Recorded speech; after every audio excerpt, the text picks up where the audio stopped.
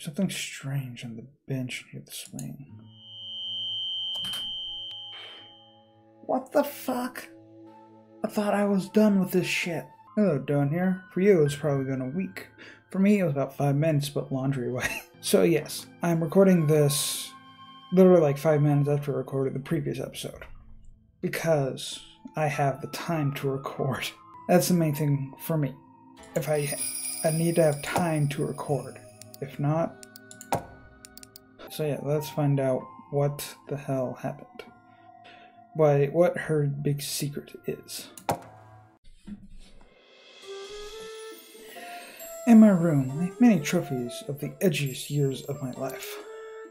A gang flag labeled Blood-Stained Angels hung up on my wall, embroidered in gold.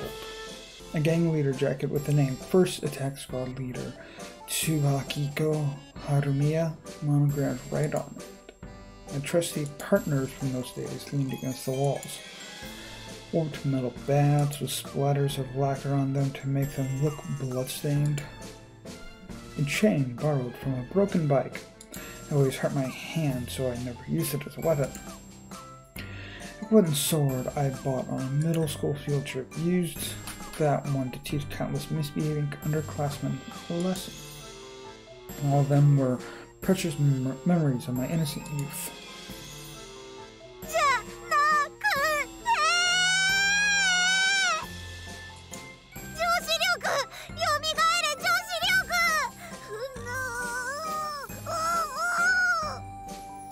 Oh.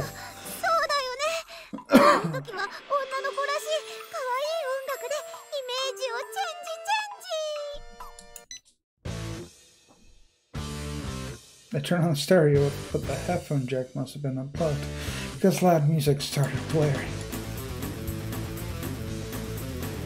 Slaughters. Oh, shit, that TV. Don't tell me what to do. I am planning to rebel. I don't take orders from you, not from you.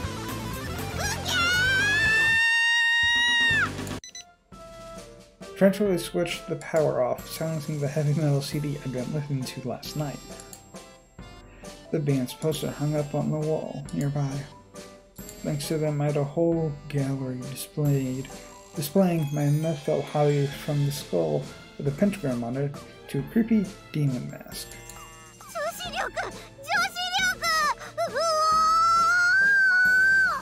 Up until now, I've never felt anything odd about the room I've lived in for so long. But this wouldn't do. Excuse me. You're the one that... I recognize this music. Is it... This is the same music that played in the second chapter, didn't it?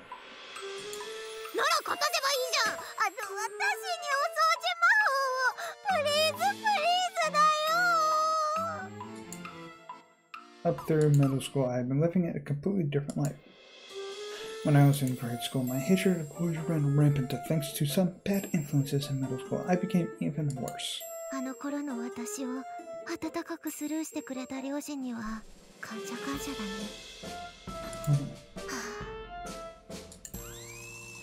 My change was triggered when I heard Susan would be moving here.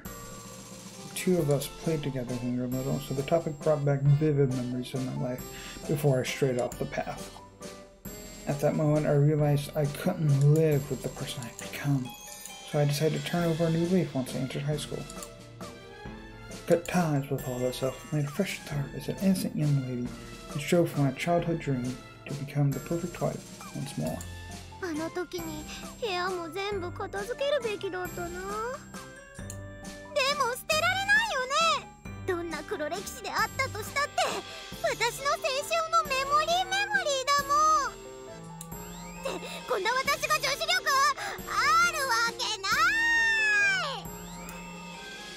It had been a year since I started training to be a wife, aka helping out with chores. If they were teaching femininity in school, then I'd just be finishing first grade. It took me until high school to start learning the things most girls learned in grade school at the earliest and middle school at the latest.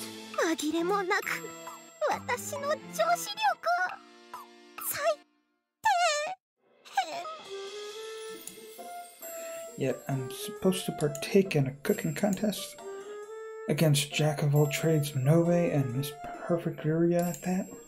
And I had to stop calling Suzumu by name if I lost. Did that mean I'd lose Suzumu to one of them too?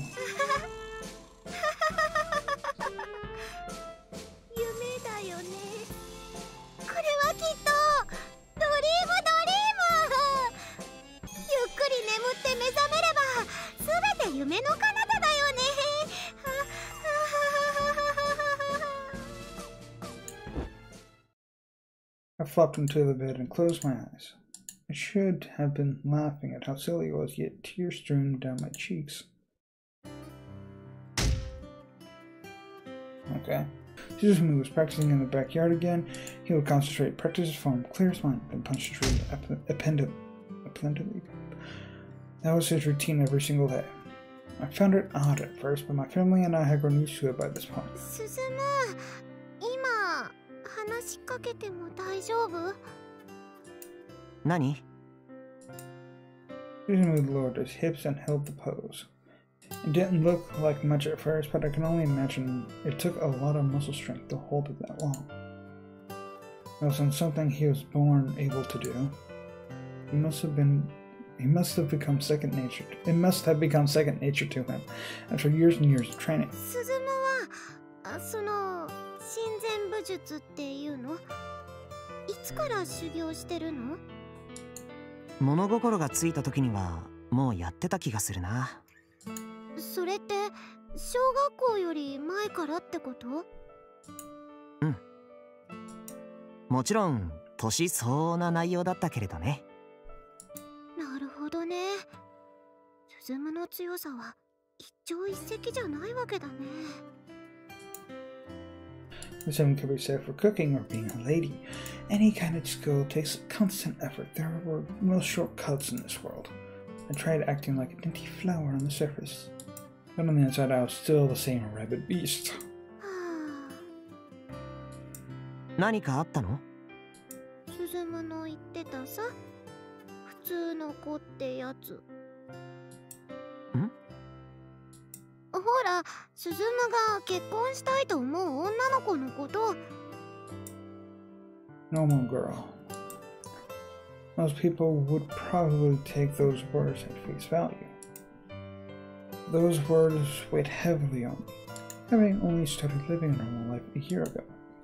For me, a normal girl was defined by the number of years she lived an ordinary life. And such it didn't even qualify as one. もしもだよ。うん。スズムの理想と違う。普通に至らない子が告白してきたらどうする？普通に至らない子ってどういう意味？つまり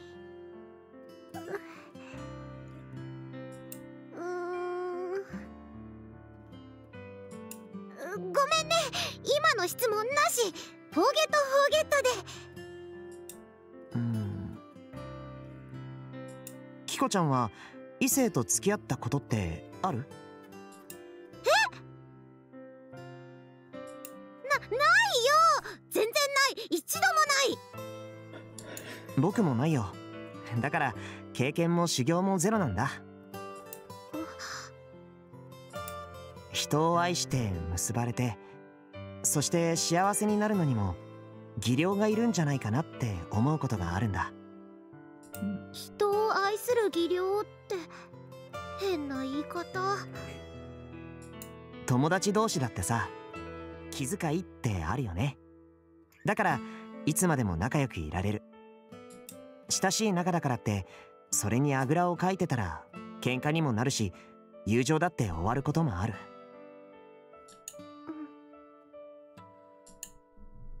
And believed love to be an invisible bond, invincible bond that uncontrollably bridged all divides between men and women. But Suzumu's point was valid too.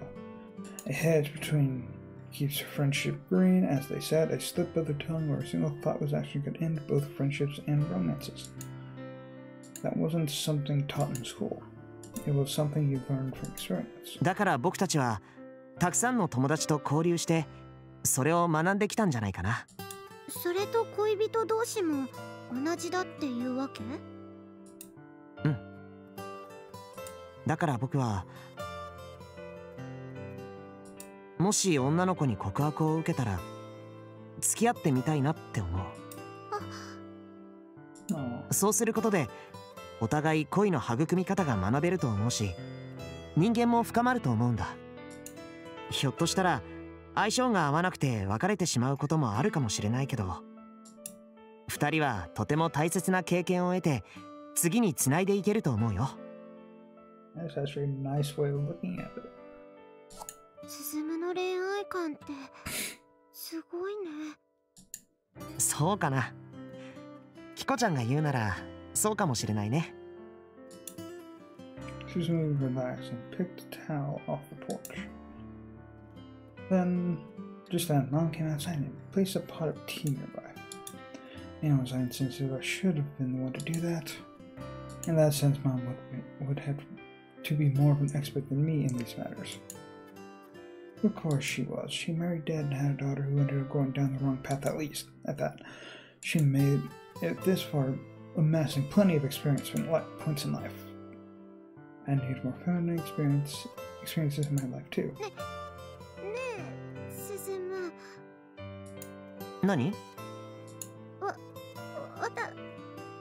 私がさ、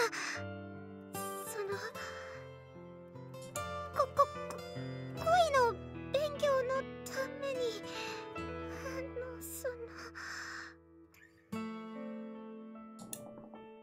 Do you think we could go out? Oh. Yeah, right, like I could ever say that, man. ごめんね、なんでもないよ。Ooh, she was this close. She was so close.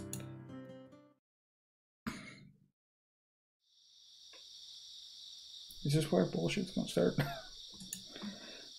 I dreamed to become the perfect wife.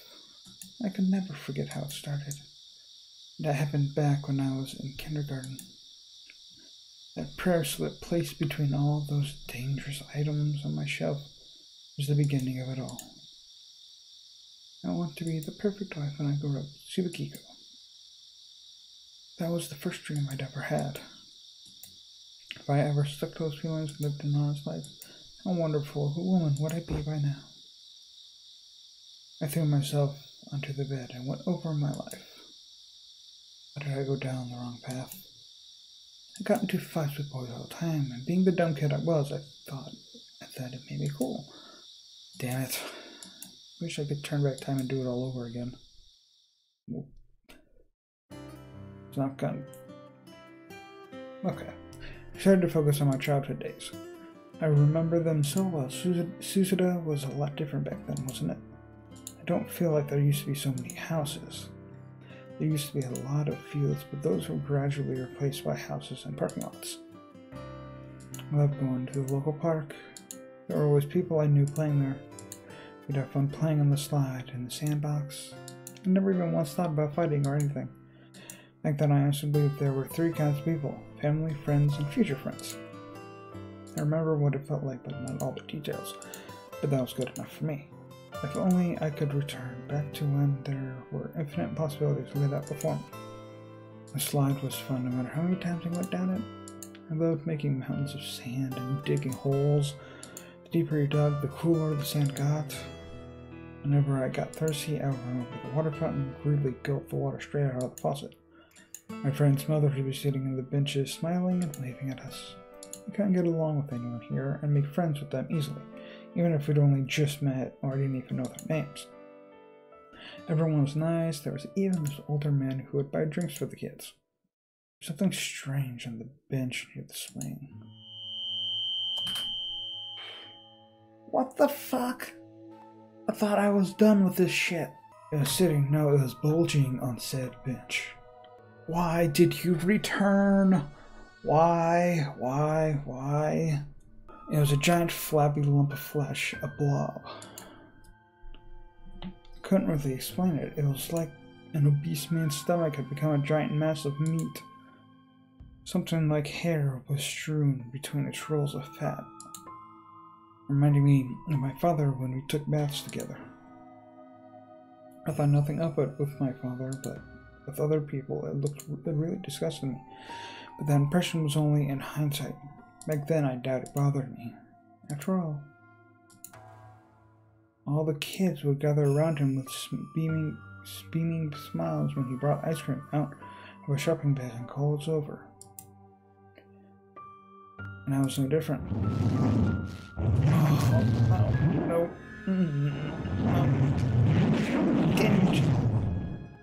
I don't know. I don't like that. Everyone was crazy for the Blob giving away ice cream for free. I was the same. I didn't get to have ice cream much because my parents said it'd give me stomach aches. Just then the Blob reached out his hand as it spoke to me. Nowadays I would have found that repulsive, but the young me had no such reservations. A slimy arm-shaped lump emerged from the Blob and stroked my cheek. A gooey, sticky thread covered in sweat hung between my cheek and the Blob. No, stop it, it's so gross. Yet the young me was happy and engrossed with the Blob that always gave me free treats.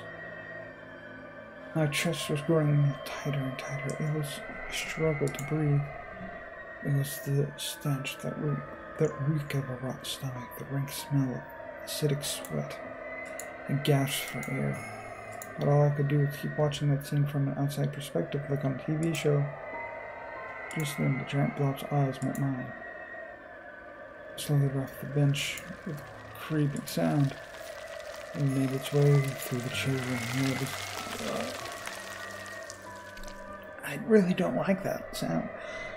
It made its way through the children, nearly stuffing their faces with ice cream, and approached me. I was frozen in place. All I could do was watch as everything wriggled toward me.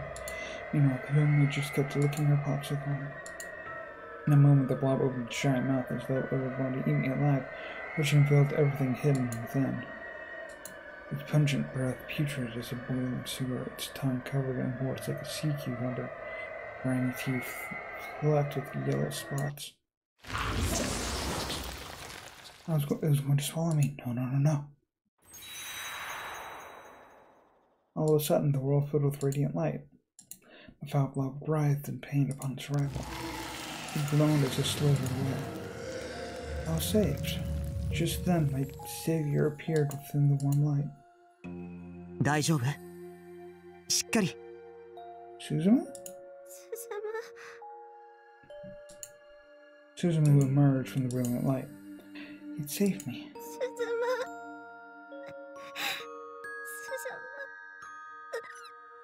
What is it?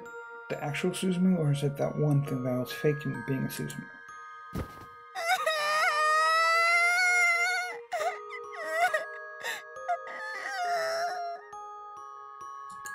大丈夫だよ。もう何も怖くないよ。怖いのは僕が追い払ったから。ありがとう、スズム。ありがとう。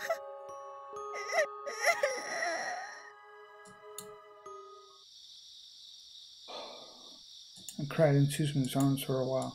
Gradually, I calmed down and realized I'd been having a nightmare.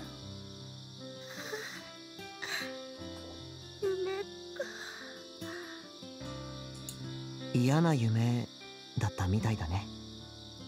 私、夢見の悪い方みたいで、ぼんやりしてる時とかにもよく気持ち悪い夢を見たりするの。最近はそれほどでもなかったんだけど、久しぶりに特盛り級のを見た気がする。I bet it's probably the worst one. どんな夢を見てたの？Oh, what the fuck? Oh, what the fuck?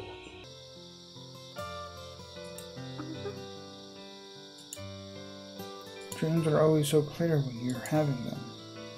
Yet when I tried to recall the details, I found they have faded from my brain like melted snow. So she forgot about that? ちょっと。バカみたいだね。散々うなされておいて。ケロッと忘れちゃうなんて。覚えてて楽しいものじゃないなら、それが一番じゃないかな。そうだね。 What happened to me? Alright, I laid down in bed during a fit of self-loathing. I planned on getting back up soon, but it seemed I dozed off. I'm glad Suzume woke me up. I would have felt like a total mess in the morning if I fell asleep in my clothes. Wait. どうしたの？スズム、なんで私の部屋にいるの？ You just realized that? うん。僕も寝てたんだけど、キコちゃんの部屋から叫び声が聞こえて。うちのアパート、壁が薄いしね。ノックしたんだけど気づいてくれなくて、おじさんたちの部屋もノックしたんだけどこっちもダメで、ひょっとしたら窓の鍵が開いてるかなって思って。あ、ごめんね。Did he? 開いてた。 Did he climb in through the window? おかげでキコちゃんを起こしてあげることができたんだ。さすがに僕も寝巻きじゃ失礼だと思ったんで、ちゃんと着替えてきたんだ。I was awfully considerate, but I didn't care about that at the moment. Something far, far bigger was at stake 見 here. た？何を？見たよね、私の部屋。うん。ご感想を一つ。すごいね。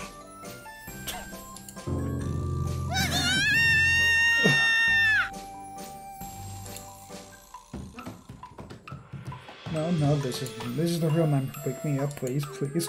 I gripped my head, rolling in bed. どうして私の部屋に入った？泥棒に押し入られたのかと思ったし、病気や怪我かもしれなかったし。 It's really a good thing that you got woken up, though. でも女の子の部屋だよ。乙女の聖域だよ。秘密の花園だよ。 Garden might have. There wasn't a single flower in there. In a sanctuary with the gang flag, jacket and posters and demons and skulls hanging around. Who did I think I was kidding?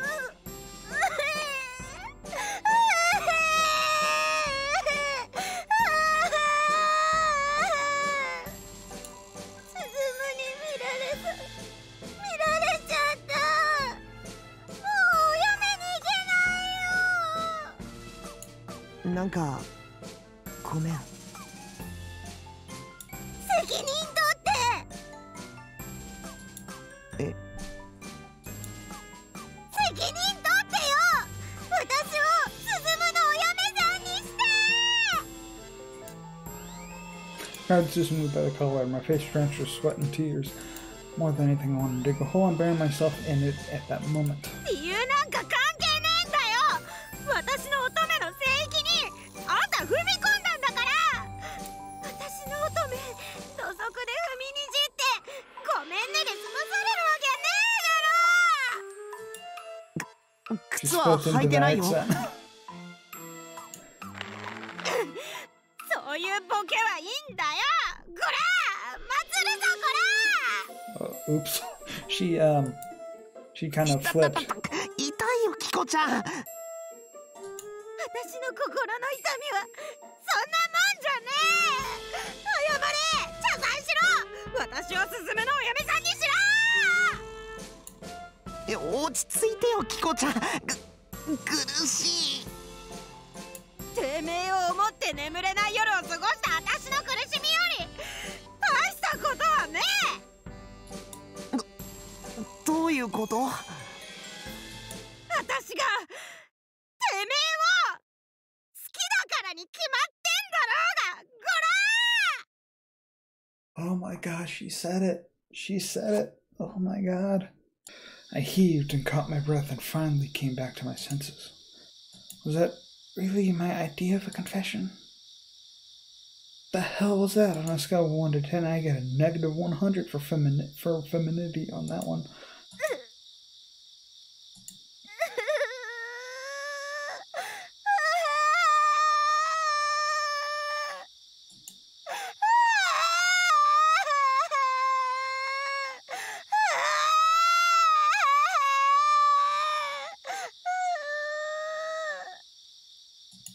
キコちゃん。Ooh.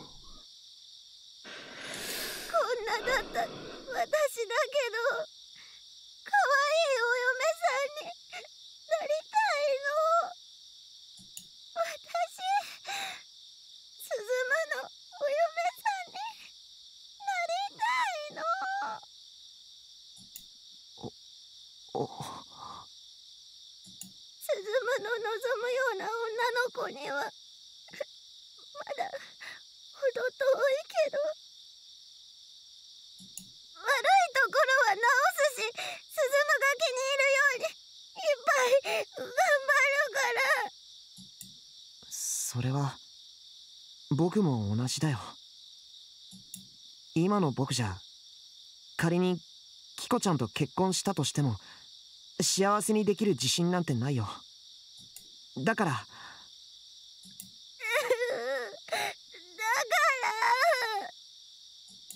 二人で一緒に勉強していこう。それってどういう意味？さすがにキコちゃんを僕のお嫁さんにするなんて約束はまだできないよ。だって僕はまだ未熟だからキコちゃんを幸せにできる自信がない。でもそれはキコちゃんも同じでしょ。だったら二人が互いを幸せにできるかどうか試して、そして学び合わなきゃ。その上で二人が結婚に値するという結論に至ったならそれでいいんじゃないかな。よくわかんない。私バカだからスズムが何を言ってるのかわかんない。ごめんね。僕も実は何を言ってるのかちょっとわかんなくなってる。I looked up to discover Suzumi's cheeks were adorned with a rare red tinge. I was the one who went all crazy, so he was trying to play it cool for me. But I could tell he was just as nervous. That made me happy. It wouldn't be fair to ask more from him. I sat up straight and bowed my head to ずっ Suzume. と好きでした。私がスズムのお嫁さんにふさわしいかどうか自信はないけれど、どうか私とお付き合いしてください。悪いところがあったら直します。いいところがあったら頑張ります。だからスズムの望む女の子になれたら私をスズムのお嫁さんにしてください。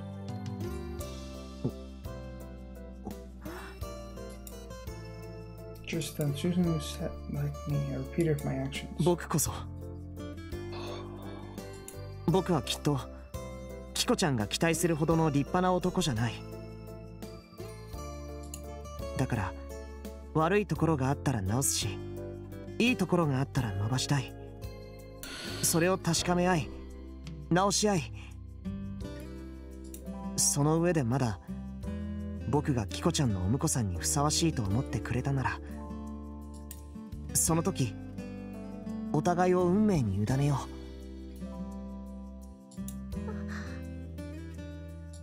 う。なんでそんなに落ち着いてるの？ひょっとして告白されたこと結構ある？そんなわけないよ。ほら手のひらはびっしょりだよ。Suzume showed me his palms, which I took into my own. They were warm, and I could tell his heart was beating as fast as mine. スズムも緊張してるんだ。僕の悩みなんだよ。緊張したり焦ったりしてても誰も信じてくれないんだ。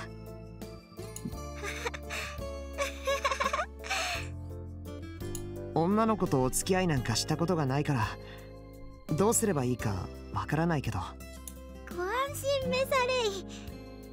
私もだよ。なんだろう、その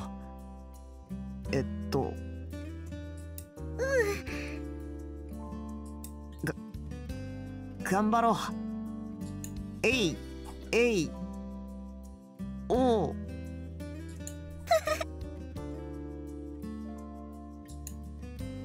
We both laughed. I never knew the moonlight shining through the curtains could be so gentle. It illuminated the tinges on our cheeks, revealing a growing embarrassment. The pounding in my chest was so great that I could barely take any more. If we sealed this night with a kiss like romance, our hearts would explode, no doubt about it. So we simply said goodnight to each other, and soon we returned to the fuck.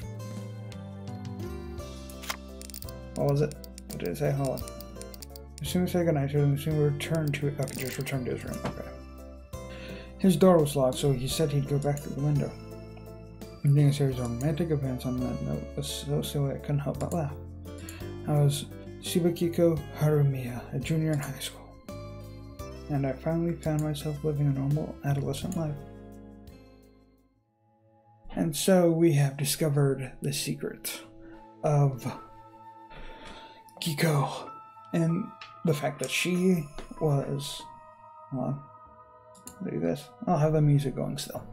The fact that she was a delinquent boss, sort of delinquent boss.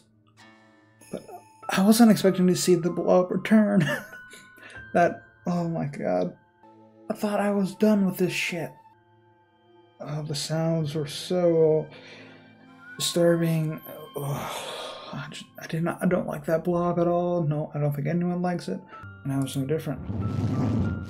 Oh, no. Anyway, hope you enjoyed this episode of Iwaihime. If you did, subscribe and hit the bell so you know whenever I do a new video for Iwaihime, as well as other videos. And hope to see you next time. Bye bye.